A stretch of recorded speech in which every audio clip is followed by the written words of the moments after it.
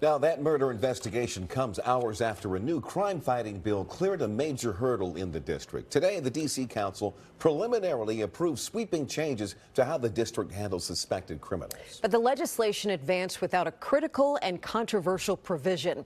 News 4's Walter Morris continues our team coverage of D.C.'s crime crisis. All those in favor of the bill say aye. Aye. Aye. Are there any opposed? The ayes have it unanimously. With that vote, the controversial crime bill Secure D.C. moves toward a second vote.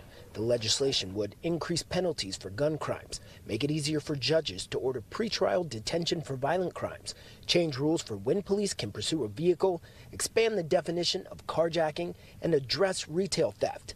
Council's preliminary approval comes after months of heated debate. The act seeks to expand pretrial detention, which means putting legally innocent people into cages pre-trial. We're also opposing the anti-mask section of the bill. After the vote, Mayor Muriel Bowser taking to X urging council to move quickly. And her message comes after another violent night in the district. Monday, 3 people shot here on Quarles Street Northeast around 9:30 p.m. And just over an hour later,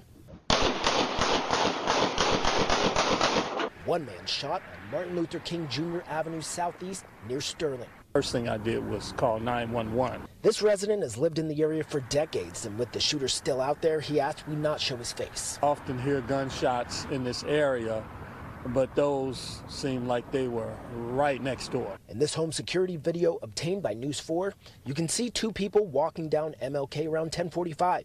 It appears they exchanged words and then shots fired. Neighbors say this shooting is just the latest example of violent crime in their community, and they have this urgent message for district leaders. That's what they get paid for, and that's what our tax dollar go towards. So we want them to do the job, and we need to get people who do these things off the streets. And at last update from police, that victim is expected to survive. If you know anything that can help with this investigation, call MPD. In the district, Walter Morris, News 4.